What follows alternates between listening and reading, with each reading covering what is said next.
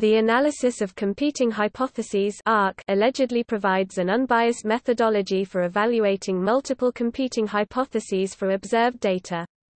It was developed by Richards Dick J. Hoyer, Jr., a 45-year veteran of the Central Intelligence Agency, in the 1970s for use by the agency.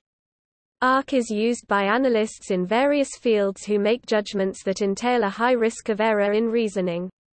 It helps an analyst overcome, or at least minimize, some of the cognitive limitations that make prescient intelligence analysis so difficult to achieve. ARC was a step forward in intelligence analysis methodology, but it was first described in relatively informal terms.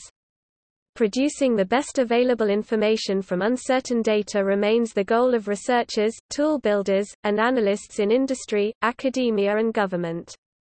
Their domains include data mining, cognitive psychology and visualization, probability and statistics, etc.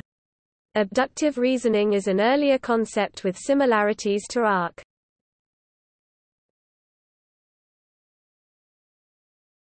Topic: Process. Hoyer outlines the ARC process in considerable depth in his book, Psychology of Intelligence Analysis. It consists of the following steps. Hypothesis. The first step of the process is to identify all potential hypotheses, preferably using a group of analysts with different perspectives to brainstorm the possibilities. The process discourages the analyst from choosing one likely hypothesis and using evidence to prove its accuracy. Cognitive bias is minimized when all possible hypotheses are considered. Evidence. The analyst then lists evidence and arguments, including assumptions and logical deductions, for and against each hypothesis. Diagnostics. Using a matrix, the analyst applies evidence against each hypothesis in an attempt to disprove as many theories as possible. Some evidence will have greater diagnosticity than other evidence. That is, some will be more helpful in judging the relative likelihood of alternative hypotheses. This step is the most important, according to Hoyer. Instead of looking at one hypothesis and all the evidence, working down the matrix, the analyst is encouraged to consider one piece of evidence at a time, and examine it against all possible hypotheses, working across the matrix. Refinement. The analyst reviews the findings, identifies any gaps, and collects any additional evidence needed to refute as many of the remaining hypotheses as possible. Inconsistency. The analyst then seeks to draw tentative conclusions about the relative likelihood of each hypothesis. Less consistency implies a lower likelihood. The least consistent hypotheses are eliminated. While the matrix generates a definitive mathematical total for each hypothesis, the analyst must use their judgment to make the final conclusion. The result of the ARC analysis itself must not overrule analysts' own judgments. Sensitivity. The analyst tests the conclusions using sensitivity analysis, which weighs how the conclusion would be affected if key evidence or arguments were wrong, misleading, or subject to different interpretations. The validity of key evidence and the consistency of important arguments are double-checked to assure the soundness of the conclusion's linchpins and drivers. Conclusions and evaluation. Finally, the analyst provides the decision-maker with his or her conclusions, as well as a summary of alternatives that were considered and why they were rejected. The analyst also identifies milestones in the process that can serve as indicators in future analyses.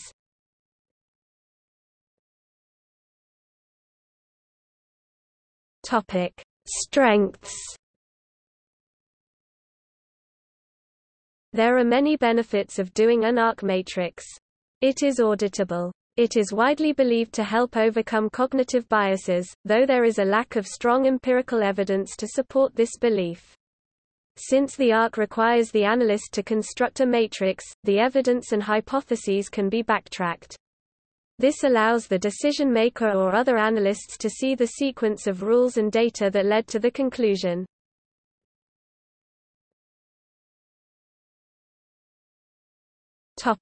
Weaknesses. The process to create an ARC is time-consuming. The ARC matrix can be problematic when analyzing a complex project. It can be cumbersome for an analyst to manage a large database with multiple pieces of evidence. Especially in intelligence, both governmental and business, analysts must always be aware that the opponent is intelligent and may be generating information intended to deceive. Since deception often is the result of a cognitive trap, Elsasser and Steck use state-based hierarchical plan recognition, see abductive reasoning, to generate causal explanations of observations.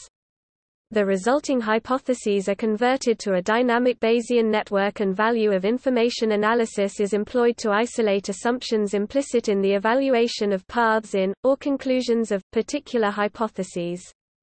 As evidence in the form of observations of states or assumptions is observed, they can become the subject of separate validation.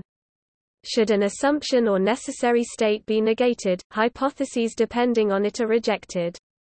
This is a form of root cause analysis.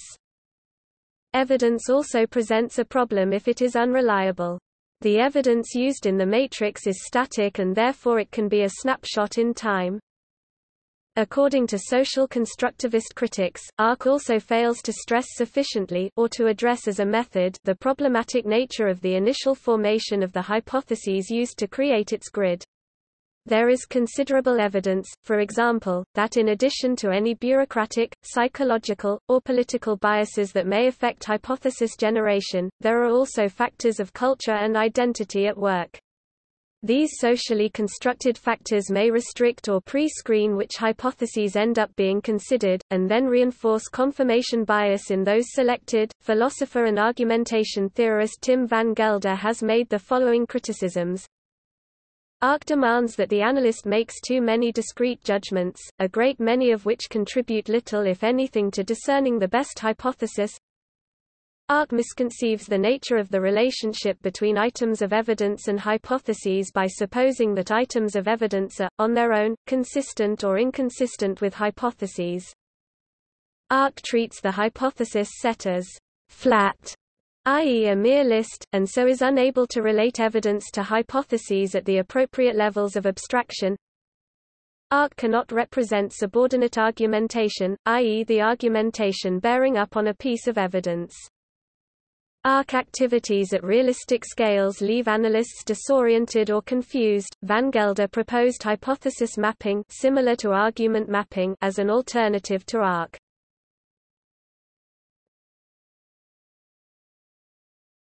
Topic: Structured analysis of competing hypotheses.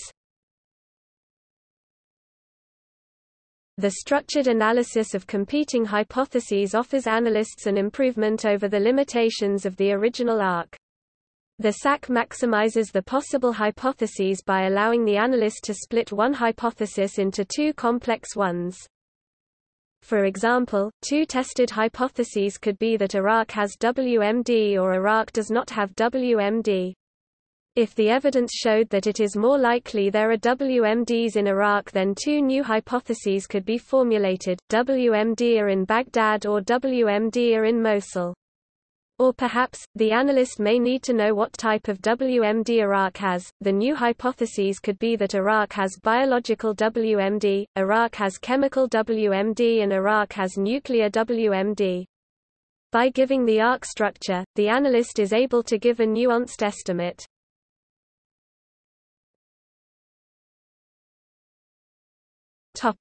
Other approaches to formalism. One method, by Valtorta and colleagues, uses probabilistic methods, adds Bayesian analysis to ARC. A generalization of this concept to a distributed community of analysts led to the development of CACHE, the collaborative ARC environment, which introduced the concept of a Bayes or Bayesian community. The work by Akram and Wang applies paradigms from graph theory. Other work focuses less on probabilistic methods and more on cognitive and visualization extensions to ARC, as discussed by Madsen and Hicks. DECIDE, discussed under automation, is visualization-oriented. Work by Pope and Jasang uses subjective logic, a formal mathematical methodology that explicitly deals with uncertainty. This methodology forms the basis of the Shiba technology that is used in Veriluma's intelligence assessment software.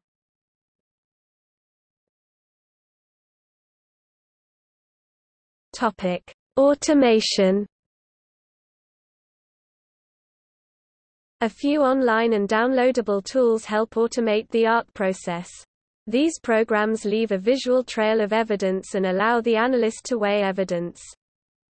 PARC-ARC 2.0 was developed by Palo Alto Research Center in collaboration with Richard J. Hoyer, Jr.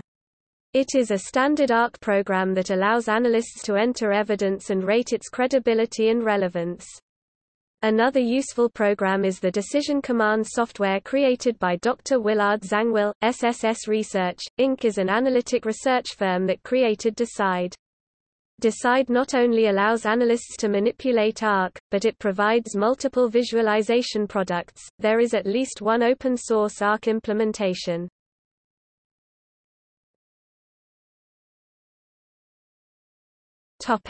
See also: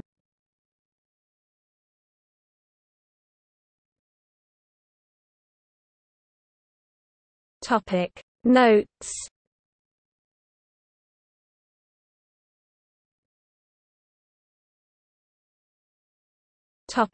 External links: http://competinghypotheses.org